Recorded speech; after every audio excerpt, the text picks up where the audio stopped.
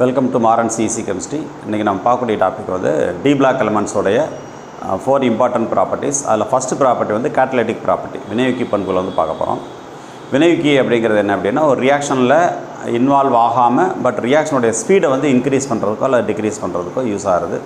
நம்ம வந்து எந்த மாதிரியான கேட்டலிஸ்ட் பார்க்க போகிறோம்னா we are going to see the positive catalyst. வினையினுடைய வேகத்தை அதிகப்படுத்தக்கூடிய கேட்டலிஸ்ட் போட்டிருக்கிறோம். எதனால் வந்து D block elements வந்து கேட்டலிஸ்ட்டாக ஆக்ட் பண்ணுது, why D block elements are able to act as catalyst அப்படிங்கிறத பார்க்க போகிறோம். இதில் வந்து D block elements எல்லாத்துலேயும் வந்து D orbitals வந்து இருக்குது.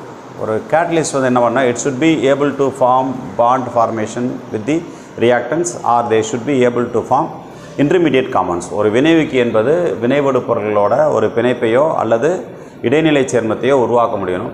அதுக்கு என்ன வேணும்னா D ஆர்பிட்டாலில் எலக்ட்ரான்ஸ் வேணும். அந்த ஆர்பிட்டாலினுடைய எலக்ட்ரானும் அதோடய எனர்ஜியும் அப்ராப்ரியேட்டாக இருக்கணும். அதோடய ஆற்றலும் வந்து அதற்கேற்றவாறு இருக்கணும்.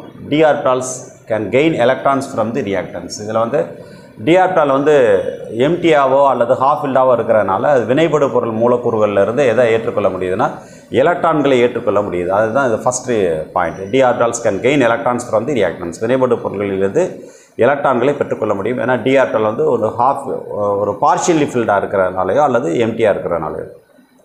செகண்ட் பாயிண்ட் வந்து since they are able to receive electrons from the reactants they are able to form bond. அது என்ன பண்ண முடியுதுன்னா வினைபடு பொருட்கள் வந்து எலக்ட்ரான்களை வாங்கி கொள்ள முடிகிறதுனால அவற்றோட எதை ஏற்படுத்தணும்னா பிணைப்பை வந்து ஏற்படுத்த முடியும். they can form bond with the reactants. வினைபடு பொருளுடன் பிணைப்பை ஏற்படுத்தக்கூடிய தன்மையுடையதாக இருக்குது. எக்ஸாம்பிள் வந்து ஒரு அல்கீன் எடுத்துக்கிட்டோம்னா by electrons from the alkenes form bonds with the empty D orbitals of the catalyst at the active site. அதாவது ஆக்டிவ் சைட் அப்படின்னா என்ன அர்த்தம்னா ஒரு கேட்டலிஸ்ட் அப்படின்னா ஒரு கேட்டலிட்டிக் சர்ஃபேஸில் அதோட வேலன்சி எல்லா இடத்துலையும் வந்து சாட்டிஸ்ஃபை ஆகிருக்காது. ஒரு பர்டிகுலர் இடத்துல மட்டும் அதோடய வேலன்சி வந்து ஹைலி நாட் சாட்டிஸ்ஃபைடாக இருக்கும். அதனுடைய இணைதிறன் வந்து முழுமையாக நிறைவடையாமல் இருக்கும். இப்போ நம்ம எப்படி அதிகமாக பசியாத வேகமாக சாப்பிடும் அதே மாதிரி வேலன்சி வந்து சாட்டிஸ்ஃபை ஆகலை அப்படின்னா அந்த இடத்துல வந்து ரியாக்டிவிட்டி வந்து எப்படி இருக்குன்னா அதிகமாக இருக்கும். அதனால் ஒரு கேட்டலிஸ்ட்டில் வந்து ஆக்டிவ் சென்டர் அல்லது கிளறு மையம் சொல்லுவோம். அந்த கிளறு மையங்களில் வந்து அந்த வினைபடு பொருள் மூலக்கூறுகளை ஈர்க்கக்கூடிய அட்ராக்ட் பண்ணக்கூடிய தன்மை வந்து எப்படி இருக்குன்னா அதிகமாக இருக்கும். அதனால் பை எலக்ட்ரான்ஸ் ஃப்ரம் அல்கீன்ஸ்.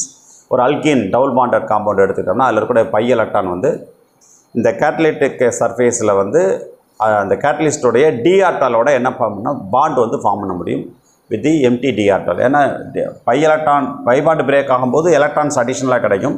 இந்த கிடைக்கக்கூடிய எலக்ட்ரானை ரிசீவ் பண்ணுறதுக்கு என்ன இருக்குன்னா D ஆர்பிட்டால் வந்து எப்படி இருக்கணும் இந்த D block elements D orbital எம்டியாக ஒரு சில எலிமெண்ட்ஸ் எம்டியாக இருக்கிறனால they can receive the electrons and form bond. அதாவது அல்கீன் வந்து அதில் இருக்கக்கூடிய பிணைப்புடைவு பை எலக்ட்ரான் கிடைக்கும்.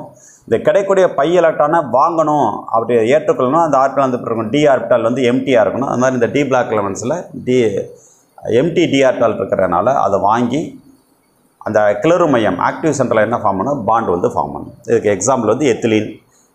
நிக்கல் ஹைட்ரஜன் போடும்போது எத்திலீன்கிறது வந்து எதாக மாறுதுன்னா ஈத்தேனாக மாறுது. ஹைட்ரஜனேஷன் எத்திலீனோட ஹைட்ரஜனேற்ற பண்ணி. சில சமயங்களில் வந்து ஒரு கேட்டலிஸ்ட் வந்து எப்படிப்பட்டதாக இருக்குன்னா it must have variable valency. மாறுபட்ட ஆக்சிடேட்டர் நிலை இருக்கணும். எந்த இடத்துல ரியாக்ட் பண்ணதோ அதுக்கேற்ற மாதிரி என்னுடைய ஆக்சிடேஷன் நம்பரை கூட்டிக்கிறோ அல்லது குறைச்சிக்கிறோ முடியணும். அது மாதிரி பார்க்கும்போது சல்ஃபர் ட்ரை ஆக்சைடை வந்து சல்ஃபரிக் ஆசிடாக மாற்றும்போது கந்தக ட்ரை ஆக்சைடு வந்து கந்தகமாக மாற்றும்போது வெனேடியம் பென்டாக்சைடு வந்து நம்ம என்ன பண்ணியிருக்கோம்னா கேட்டலிஸ்ட்டாக யூஸ் பண்ணியிருக்கிறோம். அதில் வந்து வெனேடியம் வந்து பென்டாக்சைடாக இருக்கும்போது என்னென்னா V5+ மாறும். இந்த கேட்டலிட்டிக் ஆக்டிவிட்டி எப்போ எதை மாறப்போனா V4+ மாறுது. அதனால் கேட்டலிஸ்ட் வந்து it must be able to change it's oxidation state. அதனுடைய ஆக்சிடேஷன் நிலையை மாற்றிக்கொள்ளக்கூடிய தன்மையாக இருக்கும்போது அதிகமாக கேட்டலிஸ்ட்டாக யூஸ் பண்ணலாம். இது வந்து எங்கே இப்போ வந்து இந்த இடத்துல என்ன யூஸ் ஆகுதுன்னா வேரியபிள் ஆக்சிடேஷன் ப்ராப்பர்ட்டி வந்து இந்த இடத்துல உருவாகுது. மாறுபடக்கூடிய ஆக்சிடேட்டர் பண்பு வந்து இந்த பர்டிகுலர் ப்ரிப்பரேஷன் வந்து யூஸ் பண்ணியிருக்கிறோம். இந்த அடுத்த ரெண்டு வந்து கேட்டலிட்டிக் ஆக்டிவிட்டிக்கு சில எக்ஸாம்பிள்ஸ் என்ன எடுத்துருக்கோம். ப்ரோப்ளீன் எடுத்துருக்கோம். இதோட CO+H2 போடும்போது 1 2 3 4 4 கார்பன் இருக்குன்னா 4 கார்பன் இருக்கக்கூடிய ஆல்டிஹைட் பியூட்டன் 1 ஆல் அது கிடைக்குது. இது வந்து N-பியூட்ரால்டிஹைட். இது வந்து ஐசோபியூட்ரால்டிஹைட் இது கிடைக்குது. 1 2 3 புரோப்பனலில் ரெண்டாவது இடத்துல மெத்தில் குரூப் 1 2 3 ரெண்டாவது இடத்துல மெத்தில் குரூப் 2 மெத்தில் புரோப்பனல். இது வந்து 1 பியூட்டனில் வந்து கிடைக்குது. N-பியூட்ரால்டிஹைடும் ஐசோபியூட்ரால்டிஹைடும் கிடைக்குது. அதே மாதிரி புரோப்பலினோட TiCl4 ட்ரைஎத்தில் அலுமினியம். இந்த கேட்டலிஸ்ட்டுக்கு வந்து ஜீகலர் நட்டா ஒரு இம்பார்ட்டண்டான கேட்டலிஸ்ட்டு.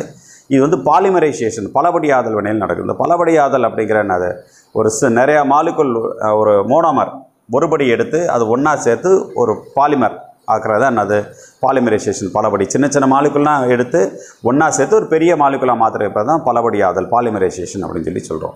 இப்போ ப்ரோப்பலின் எடுத்துருக்கோம், அது எதாக மாறுது, என் ப்ரோப்பலினாக மாறுது. ஒரு பாலிமருடைய ஸ்ட்ரக்சர் எப்படி எழுதணும்னா, இப்போ எத்திலின் ஃபார்ம்னா அது CH2 double bond CH2 double bond இந்த ஹச்சுக்கு பல மெத்தில் குரூப் இருக்கிற மாதிரி வச்சுக்கணும். அப்போ எத்திலினுடைய சப்ஸ்டியூண்ட்டாக வச்சுக்கிட்டோம்னா CH2 டபுள் பாண்ட் CH2 இந்த இடத்துல வந்து மெத்தில் குரூப் வந்து சப்ஸ்டியூட் ஆகிடுச்சு.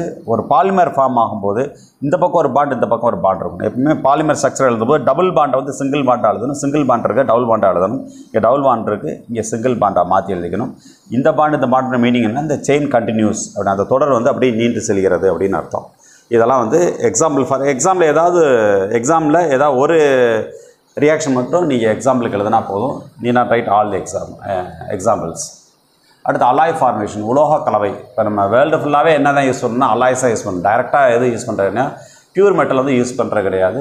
ஏன்னா அலாய் ஃபார்மேஷன் ஆகும்போது என்னென்னா அந்த மெட்டலுக்கு வந்து அந்த மெட்டலில் என்ன டிஃபெக்ட் இருக்கோ டிஃபிகல்ட்டி இருக்கோ அதெல்லாம் ரிமூவ் பண்ணி அதோட குவாலிட்டி வந்து இம்ப்ரூவ் ஆகும். அதனால் வந்து in many cases we are using only alloys.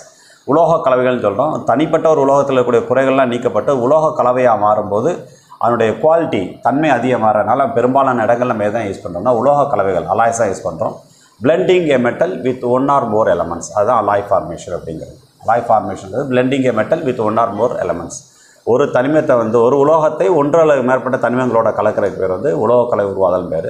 இல்லை எந்த உலோகம் வந்து எக்ஸஸாக இருக்கோ அதிகமாக இருக்கோ அது வந்து சால்வெண்ட் கரைப்பாடணும், எது குறைவாக இருக்கோ அது வந்து என்ன கரைபொருள்னு சொல்லுவோம். உதாரணம் தங்கம்னு எடுத்துக்கிட்டோம், தங்கத்தை அது வந்து என்னது ஒரு அலாய், அதில் காப்பரும் கோல்டும் கலக்கிறாங்க.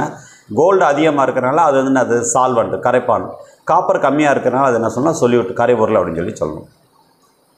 ஹியூம் ரோத்தரி ரூல் அப்படின்னு ஒன்று இருக்குது. ஒரு 2 எலமெண்ட் அலாய் ஃபார்மேஷன் நடக்கணும், 2 எலமெண்ட்டில் அலாய் ஃபார்மேஷன் நடக்கணும் அப்படின்னா அதுக்கு சில ரூல்ஸ் வந்து சொல்கிறார். ஒன்று வந்து இப்போ கோல்டு காப்பரே எடுத்துக்கிறோம் அப்படின்னா அந்த ரெண்டுக்குள்ள அட்டாமிக் ரேடியஸ் அணு ஆரம் வேறுபாடு வந்து 15% குறையாக இருக்கணும். அணு ஆர வேறுபாடு 15% குறைவாக இருக்கணும். அட்டாமிக் ரேடியஸ் டிஃப்ரென்ஸ் வந்து it should be less than 15%. ரெண்டுக்கும் ஒரே மாதிரியான கிறிஸ்டல் ஸ்ட்ரக்சர், ஒரே மாதிரியான படிகமைப்பு சொன்னோம்லையா, HCP CCP BCC இது மாதிரிலாம் சொன்னோம் இல்லையா, அது மாதிரி படிகமைப்பு வந்து ஒரே மாதிரியாக இருக்கணும். வேலன்சி ரெண்டுக்கும் ஒரே மாதிரியான இணைதிறன் வந்து இருக்கணும், வேலன்சி இருக்கணும். எலக்ட்ரோநெகட்டிவிட்டி டிஃப்ரென்ஸ், எலக்ட்ரோநெகட்டிவிட்டினா அது ஒரு பாண்டு ஃபார்ம் ஆனால் அந்த பாண்டில் 2 எலக்ட்ரான் இருக்கும். எல்லா எலமெண்ட்டுக்கும் என்ன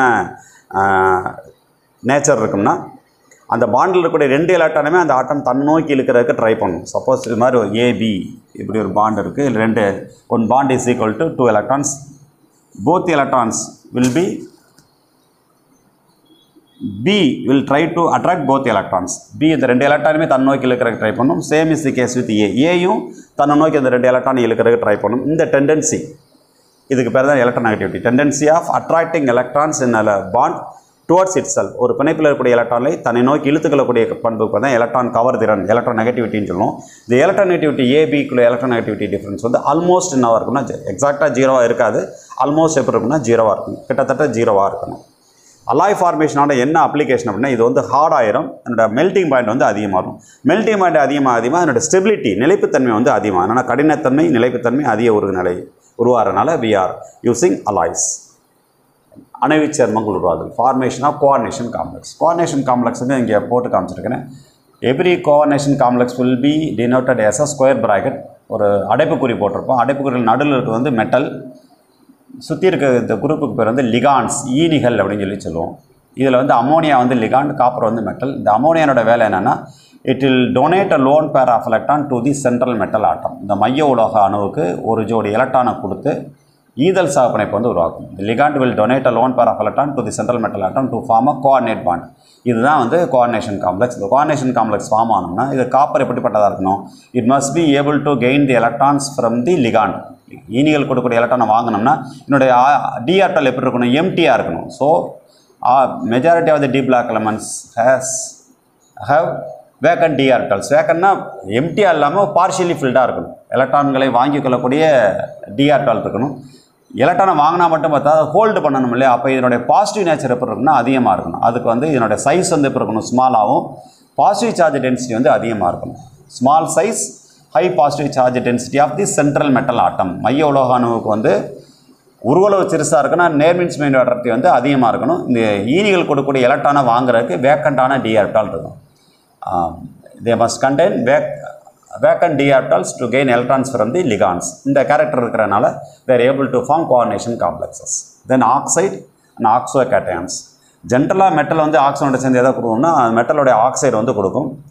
இதில் நம்ம 3D சீரீஸ் எடுத்துட்டோம்னா ஸ்கேண்டியத்தை தவிர டைட்டேனியத்துலேருந்து ஜிங்க் வரைக்கும் பார்க்கும்போது அது உருவாக்கக்கூடிய மெட்டல் ஆக்சைடு எல்லாமே என்னவாக இருக்குன்னா it is ionic in nature. அயானிக்னா என்ன அர்த்தம்?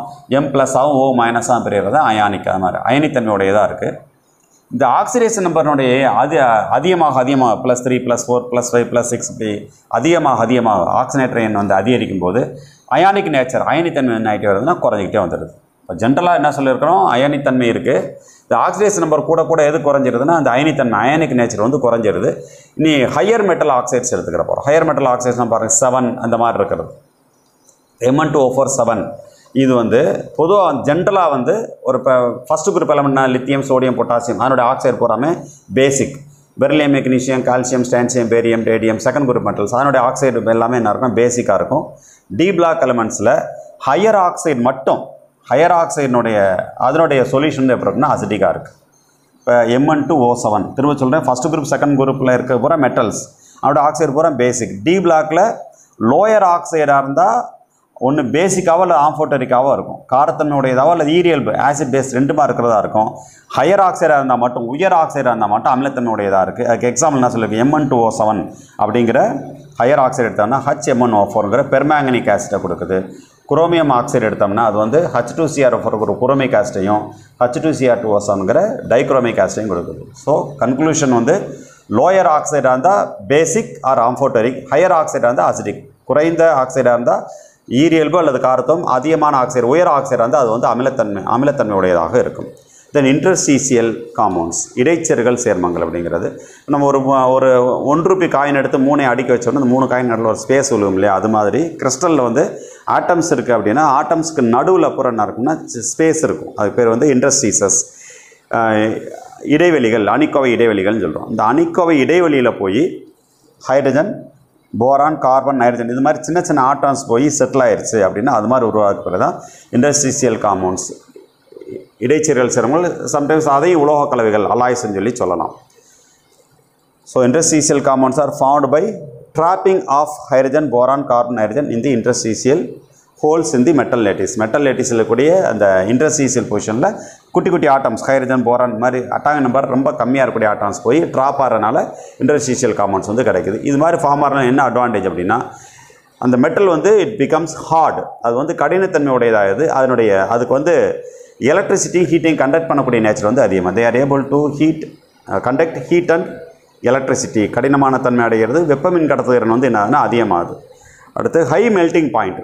இப்போ வந்து ஒரு காப்பர்னு எடுத்துக்கிறோம். காப்பரில் வந்து ஒரு இண்டஸ்ட்ரியல் எலமெண்ட் போயிடுச்சு அப்படின்னா ஒரு இடைச்செருகல் சேர்மம் உருவாயிருச்சு அப்படின்னா காப்பரை காட்டிலையும் இந்த உருவான இடைச்செருகல் சேர்மத்துக்கு எது அதிகமான உருகுநிலை அதிகமாக இருக்கும். சுத்தமான மெட்டலை காட்டிலையும் இந்த இடைச்செருகல் அணு இண்டஸ்ட்ரியல் ஆட்டம் சேர்ந்ததுக்கப்புறம் அதனுடைய மெல்டிங் பாயிண்ட் உருகுநிலை வந்து என்ன செஞ்சிடும்னா அதிகமாக உருகுநிலை கொதிநிலையில்.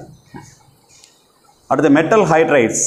இது ஃபார்ம் பண்ணக்கூடிய ஹைட்ரைடு பூராமல் என்ன இருக்குன்னா reducing property. D black element form பண்ணக்கூடிய ஹைட்ரைட்ஸ் பூராமல் என்னவாக இருக்குன்னா இந்த மாதிரி ஹைட்ரஜன் இண்டஸ்ட்ரியல் ஆட்டமாக போகும்போது ஹைட்ரஜன் வந்து இடைச்செருகல் சேர்மமாக போகும்போது உருவாக்கக்கூடிய ஹைட்ரைடு வந்து என்ன இருக்குன்னா ஒடுக்கும் தன்மை ரெடியூசிங் ப்ராப்பர்ட்டி உடையதாக இருக்குது. இது மாதிரி carbon இடைச்செருகல் சேர்மத்தை உருவாக்குச்சாங்க. If carbon forms industrial compounds அந்த மெட்டல் கார்பைடு வந்து தே ஆர் கெமிக்கலி இனர்ட். அந்த உலோக கார்பைடுகள் வந்து கார்பன் இடைச்செருகல் அணுவாக போய் அந்த சேர்மத்தை உருவாக்குச்சுன்னா அதுக்கு வந்து வேதிமந்தத்தன்மை இருக்குது.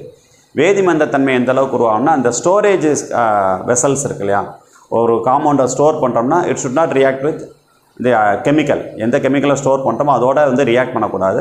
அப்போ வந்து இந்த வேதியியல் மந்தத்தன்மை கெமிக்கல் இனர்ட்னஸ் இருந்துச்சுன்னா அதோட ரியாக்ட் பண்ணாது. அது மாதிரி நேச்சர் இருக்கும்போது they are used to store compounds or chemicals. Thank you very much.